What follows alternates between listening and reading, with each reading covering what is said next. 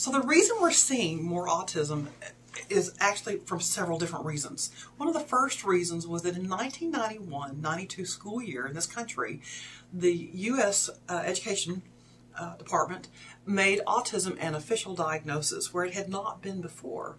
And what we saw then was an explosion of cases of children being now appropriately diagnosed with autism as opposed to the old label that's not used so much anymore, mental retardation.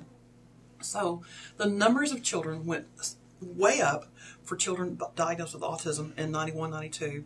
At the same time, the levels for children with the diagnosis of mental retardation plummeted. The same thing happened with traumatic brain injury as another example, that had not been an official diagnosis for the public schools until that same year. And for the same reason, there was a spike in numbers of cases of traumatic brain injury, or TBI, as well as a drop in those children who had then previously been labeled mental retardation. So going forward, the subsequent editions of the DSM has included broader and broader definitions of autism. And we know that by far most of the new cases that are being accounted for are the milder forms.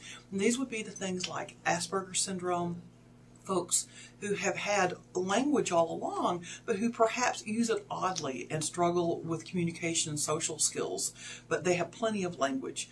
It also would include PDD, or pervasive developmental delay, not otherwise specified, PDD-NOS, which is also a milder form of autism. All of these diagnoses fall under the autistic spectrum rubric, but these are milder forms of it. And 50 to 75% of the increase in new cases then come under these milder forms. Then finally, there does seem to be an increase in the absolute number of cases with children who have autism. The numbers are really alarming. We have one child in every 110 children being diagnosed under the autistic spectrum, and there's a clear predilection to little boys. The number for young men or boys with an autistic spectrum disorder is now 1 in 90. So there certainly is an increase in the absolute number of cases, but there's also been an increase because we've gotten better at recognizing this condition among children who were not previously well served.